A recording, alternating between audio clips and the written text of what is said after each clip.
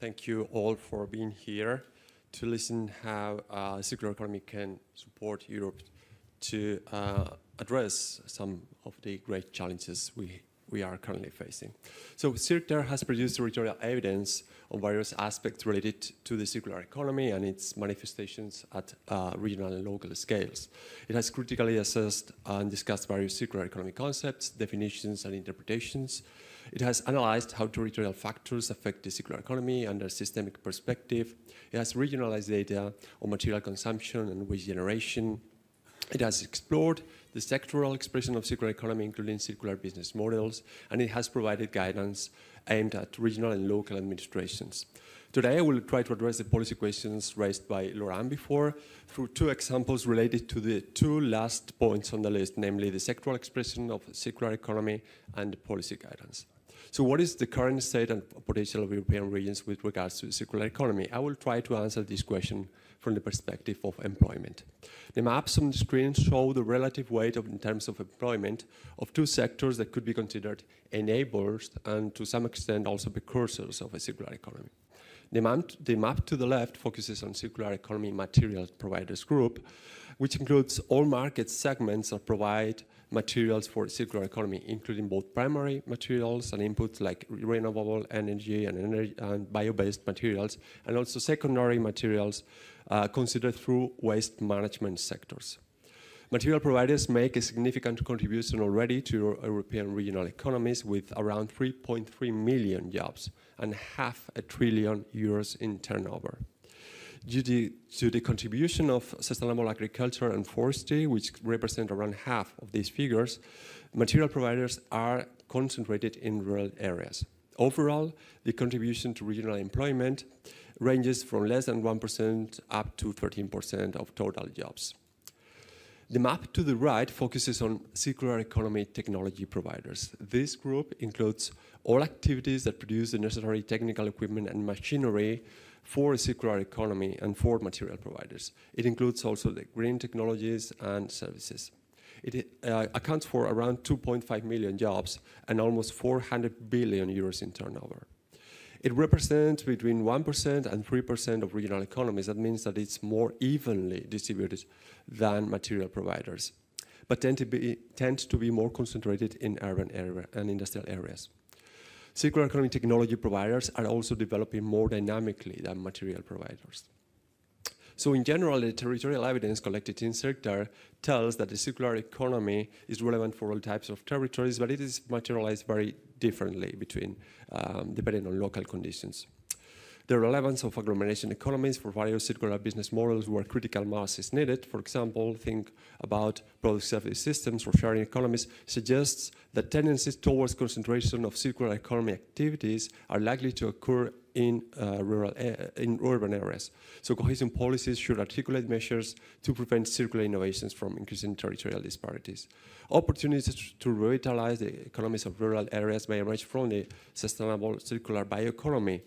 Still, from a cohesion perspective, this transformation could produce better results if implemented in a decentralized way. For example, through small-scale biorefining instead of large facilities. In any case, a big question mark remains in relation to the deep sustainability implications of such transformation. Industrial areas are the only possible setting for several circular economy strategies, such as industrial symbiosis, remanufacturing, and so forth. Industrial regions in decline may also find opportunities related to the availability of industrial plots or factories and other facilities that could host circular processes, including both material storage and transformation. So how to capitalize on regions' endogenous resources and involve the local stakeholders? Regional and local administrations have a fundamental role to play to make circular economy transitions occur at these levels. Think, for example, of waste management policies. Ideally, policy interventions need to be co-designed with local actors, coordinated with various sectoral policies, aligned with other governance levels, and implemented in an integrated layer. This requires a great deal of policy vision and also external support. Circular provides guidance for the design of circular policies and strategies at regional and local levels through a stage-based approach that helps regional and local policymakers assess the local context and potential for a circular economy, define policy priorities, set out the right governance and implementation processes, and also ensure the right policy framework conditions via policy mixes and examples of good policy measures. And that's all from my side, from Circular. Thank you.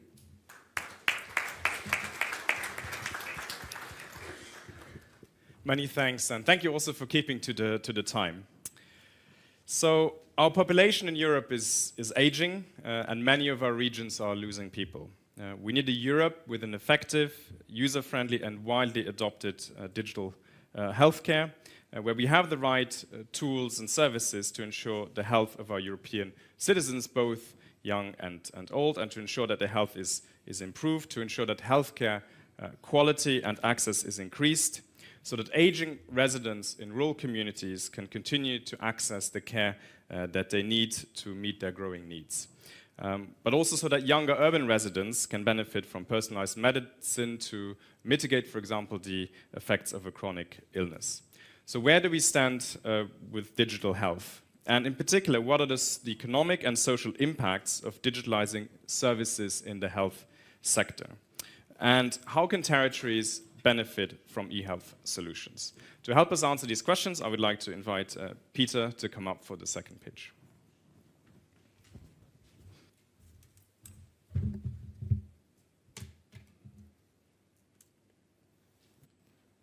Thank you very much, Laurent, and thank you for the opportunity. What I thought that before we discuss the social and economic impact of digitalization of healthcare, we have a thought about the fact that the social and economic status as a determinant of population health is equally important. So there is a circularity in the question itself. So digital technology in itself is a tool or a means to deliver better healthcare. It's both integrating health and social care and personalizing.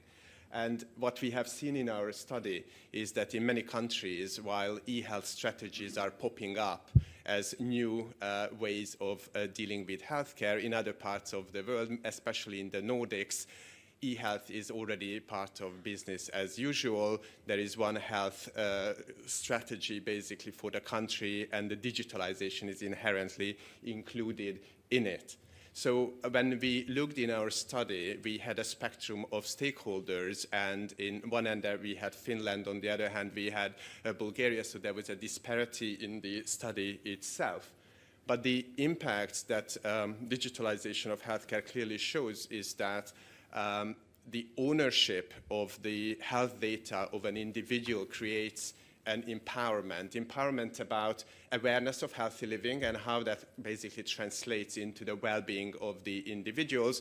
So people are not expecting the healthcare system to deliver for them, but they take action. The issue around digitalization of healthcare is also about social inclusion and equity of the access to these services. And we have seen that having the physical infrastructure is only one step, having the digital literacy of the individual citizens of the others. So in the case of Laurent's vision, we have obviously more challenges in the rural aging environment to actually come up to speed, to actually exploit the potential of digital health services. But what we have seen in the study, quite a few examples how the healthcare is delivered at a higher quality level from the diagnosis all the way to therapy and longer-term care. So there is good evidence for that. The other one is the more economic aspect, and that is, can we do that healthcare in a way that is saving time and money for the professionals who deliver that care and for the overall health system, which is basically having an issue of sustainability, getting 10–15% of expenditure of an individual country. And what we have seen, there are quite a few actions taken at the European level to create that infrastructure, to defragment that type of market, to give access to healthcare providers at the European scale, and basically fulfilling the vision of the digital single market. Unfortunately, this is still a very fragmented picture, and what we need is better monitoring and more independent evaluation of these. So quickly going what benefit it can bring to territories. Territories, the local authorities are ultimately responsible to deliver health and care for their residents, and many have smart specialization strategies. But we also see the disparity across Europe in terms of awareness, acceptability and interoperability, and that's very key components of delivering health in a region.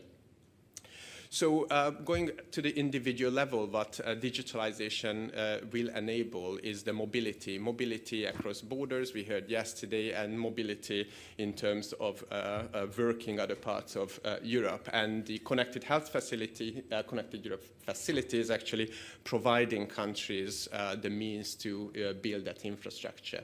So very quickly to provide 3 examples. In Slovenia, for example, they created a network of regional hospitals for dealing with stroke, and that in the last 2 years already delivered services for over 2,000 patients, and it was a very effective way of making healthcare delivery more efficient. And the other one is the example of Finland's virtual hospitals, and they created that to target very specific problems, and they create a continuity of care. They have a patient pathway, and already, although it's only the first couple of years of its existence, delivers a big change in the way.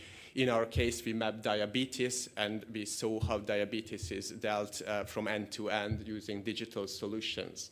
And finally, this is the future, how e-prescription and e-summary can be shared across European countries. And from January of this year, we have seen that e-prescriptions are accepted in Estonia that were issued in Finland. So it's a good first example how digitalization will help citizens of Europe.